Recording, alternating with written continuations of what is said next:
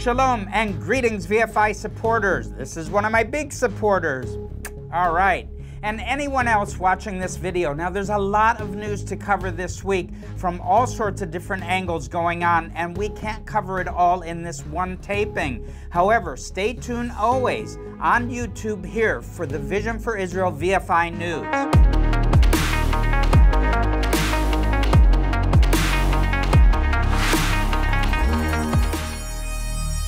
Now, an Israel Air Force IAF aircraft struck terrorist Khalil Hussein Khalil al-Makta in the Sidon area of Lebanon. The military confirmed this on Wednesday. Now, al-Makta is the brother of Munir al-Makta, a resident of Lebanon who operated for Hezbollah and the IRGC, that's the Iranian Revolutionary Guard Corps, attempting to carry out terror attacks, the IDF added.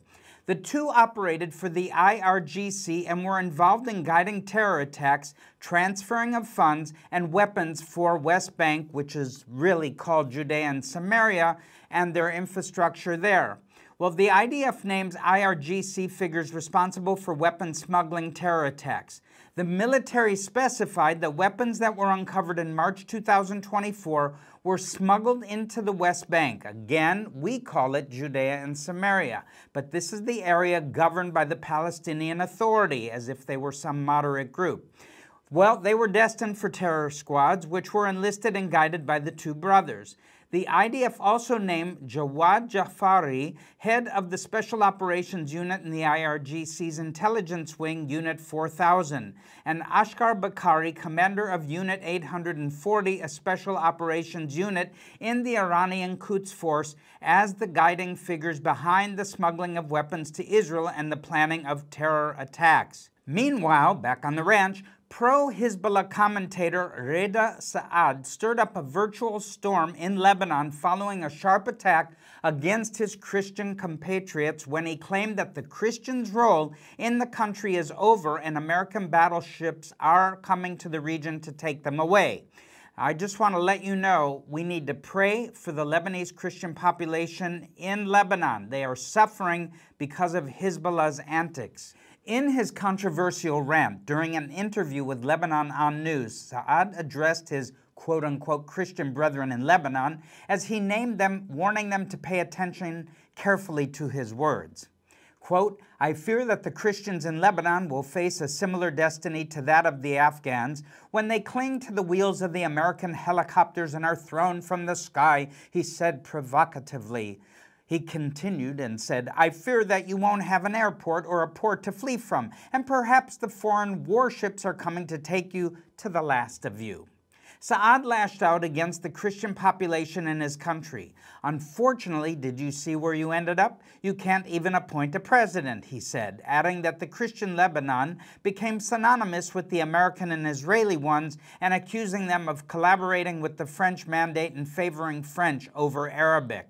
He goes on to rant and rave, "So let everyone know that the role of Christians in Lebanon has ended," he declared. "You have become a minority in this country, and yet you still hold high positions. Nobody would accept this issue. The coming generations will not accept it. They will not accept that the president must be Christian. He must be a Sunni Muslim or Shiite."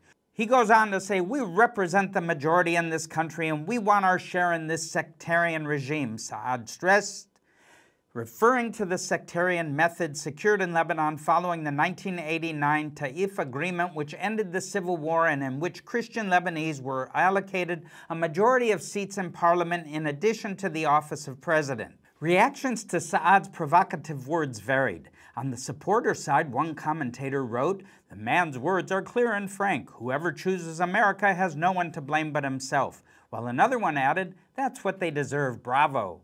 A third one from the South wrote, "We are the people of the South. We are learned and intellectuals, and he is right." Well, you know what? I think they're barbarian intellectuals. Well, a fourth supporter attempted to differentiate good and bad Christians, adding, "Well said, it's true, but Lebanon is for all people, not just for Shiites and Sunnis. I am a Shiite, and I refuse to live without the original honorable Christian, not the American and French tools. I see in them and the Marjayun barracks a Zionist state. We all know it. The time has come for a state to hold accountable the racism that Shiite youth have been subjected to through injustice by the state." Well, the offensive interview predictably provoked the anger of the Christian population. One commenter pledged that the Christian community will remain proud, adding, quote, "We will remain here like a thorn in your eye, and you, those who resemble you, do not represent Lebanon." Some users denounced Hezbollah's affiliation with Iran. Quote, "Welcome to the Islamic Republic of Lebanon," wrote one ironically. Another added, "You have destroyed every regime in Yemen, Iraq, Syria, and Lebanon. You are specialists in smuggling to the whole world. You get all your technology from the Christian West. American ships are here to make sure that scoundrels like you are expelled from Lebanon." Several users replied cynically, "Can you let us remain here at least until the end of the month? I'm downloading something from the internet and it would be a shame that it goes to waste," said one ironic user, while another referred to Saad's conscious state with a single word, "Captagon," an amphetamine known as the poor man's cocaine. Some commentators added that they had barely heard of Saad's name before this interview and laughed at his ambition to present himself as a commentator. One user wrote, "May God have mercy on such people. You don't know how they will emerge from underground, and no one has heard of them in the first place, and their existence is neither here nor there." Finally, one user replied with the pivotal and classic, "He is an Israeli Zionist." That's it, always blame us. Well, Iran is in no position to fight a long-term war with Israel and even asked the United States to intervene to prevent a possible large-scale Israeli retaliation to any Iranian attack, according to Mohsen Segal, founder of the Islamic Revolutionary Guard Corps, in an exclusive interview with the Jerusalem Post. Well, that's new for the Post. Well, the IRGC was founded shortly after the 1979 revolution in Iran to protect the Islamic Republic's religious control over the country and to act as a counterbalance to the regular Iranian army, many of whose officers were still loyal to the Shah of Iran and therefore could not be trusted by the revolutionary regime. Now, since 1979, its authority and influence has spread throughout the world, and it is considered one of the leading sponsors of Islamic terror globally. The group is now designated a terrorist organization by the United States. And speaking from the United States, where he is now based after leaving Iran more than 20 years ago, Segal also touched upon internal conflicts within the Islamic Republic and the problems facing Supreme Leader Ayatollah Ali Khamenei. This is what he goes on to say. What Israel did, I mean the alleged assassination of Hamas chief Ismail Haniyeh in the heart of Tehran, in one of the most protected places, was a humiliation for the intelligence organizations of Iran. Segal stated, "This has created a problem for Khamenei among his main power base, the intelligence services." Khamenei's first reaction was that we retaliate and don't stop. But when he referred to his military commanders and the experts in the IRGC, and they should present the options of what to do, they told him that Iran is not in a position to fight Israel. That's right.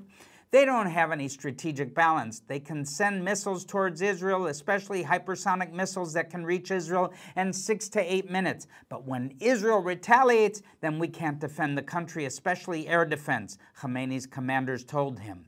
They told him that, quote, "Iran is not in a position to fight Israel." They emphasized that even if we launch an attack, we should immediately consider a ceasefire with international mediators. What chickens? Well, anyhow, that's the facts.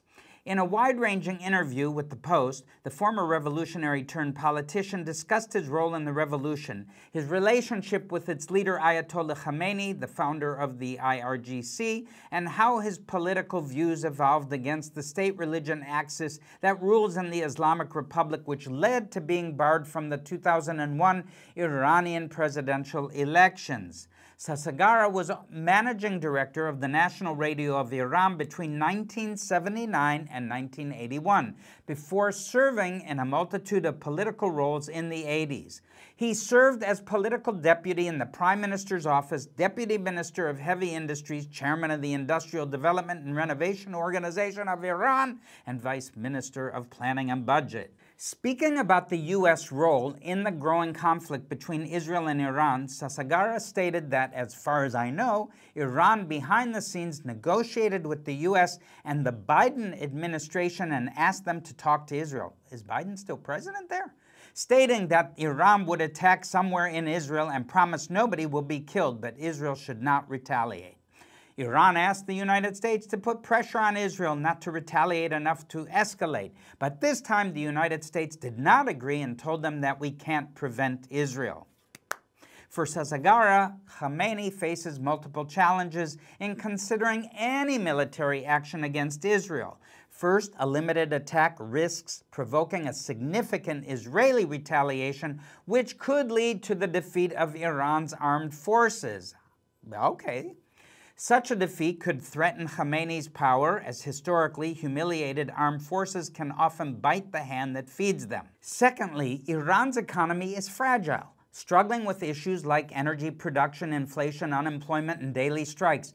This economic instability further complicates the prospects of engaging in war. I got a question, though. I thought that the Biden administration was sending billions of dollars over there. How could they be suffering?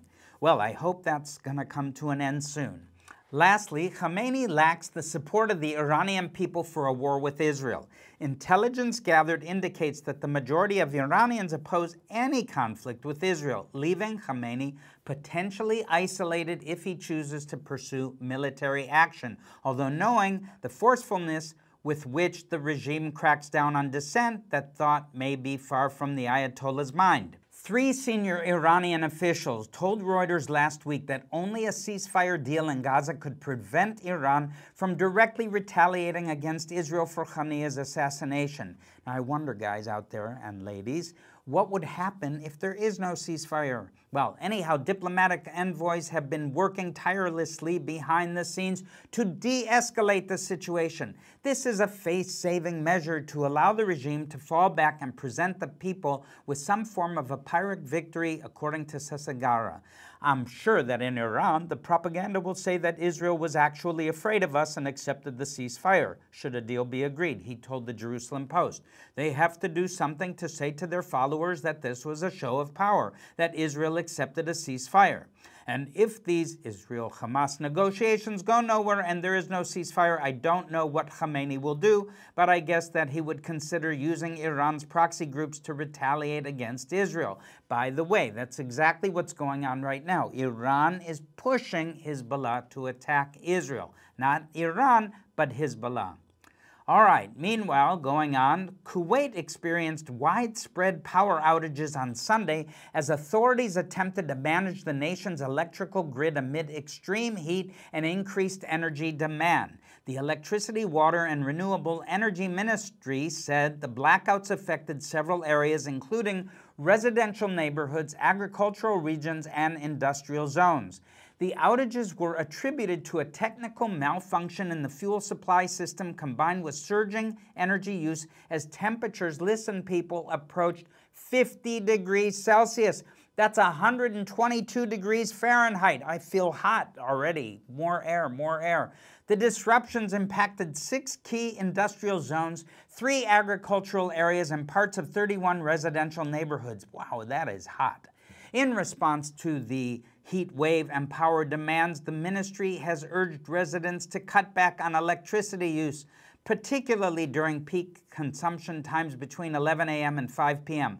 The ministry also warned that additional power cuts may be imposed in areas with the highest demand to help stabilize the grid. 122 degrees. Did you hear that? Well, hundreds of ultra-Orthodox, now back in our sphere, from the extreme factions demonstrated on Wednesday. We have demonstrations all the time. Well, near the area of the IDF recruitment office in Jerusalem, where I was recruited a long time ago. Well, this was reported by Israeli media. The police said dozens of protesters blocked nearby streets with fences, clashed with Israel police and border police officers, insulted them, and attempted to break through fences police had erected outside the recruitment office. Because that recruitment office is right within the ultra-Orthodox neighborhoods. Well, the police added it was operating to remove the protesters from the area who had blocked nearby streets. In parallel, protesters blocked the light rail on Jaffa Street. According to a Jerusalem Post eyewitness at the Haturim light rail station, a bystander shoved one of the demonstrators out of the way while a police officer also helped to clear the track. Later, similar scenes were observed by a post witness at the Haturim light rail station.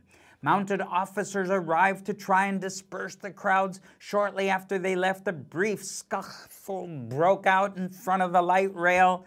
5 ultra-Orthodox demonstrators have been arrested on charges of disorderly conduct and assaulting police officers in Jerusalem. That's not nice, according to a police report on Wednesday.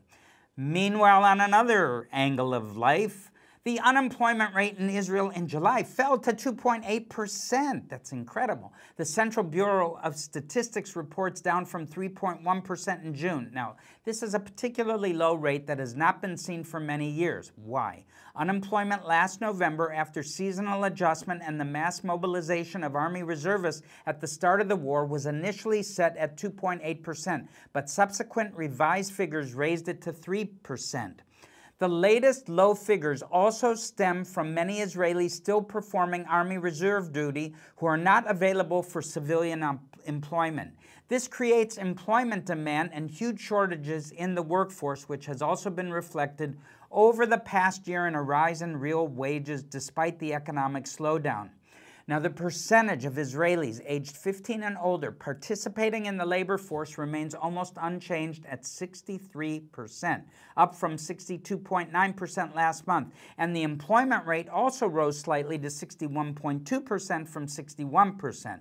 The rate of those registered as employees but absent from work due to reserve duty is still 9.4%, but significantly lower compared with the previous month of 15.6%. Not that any of you care out there, but in case you're really interested, I'm telling you all this.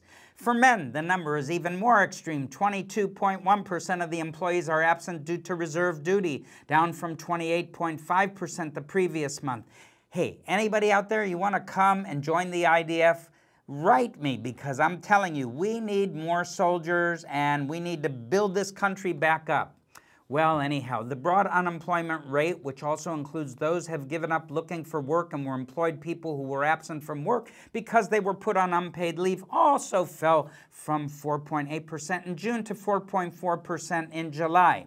These are particularly low rates which support the rise in wages. The figures also include the return of some of the reservists to work, but this is still an artificially low rate because almost 1 in 10 employees remain in the Army Reserves. It's a lot of people serving in the Army Reserves. So I'm asking you on behalf of Vision for Israel, please pray for our Army Reservists, pray for our soldiers, pray for the police, pray for all those in the intelligence services.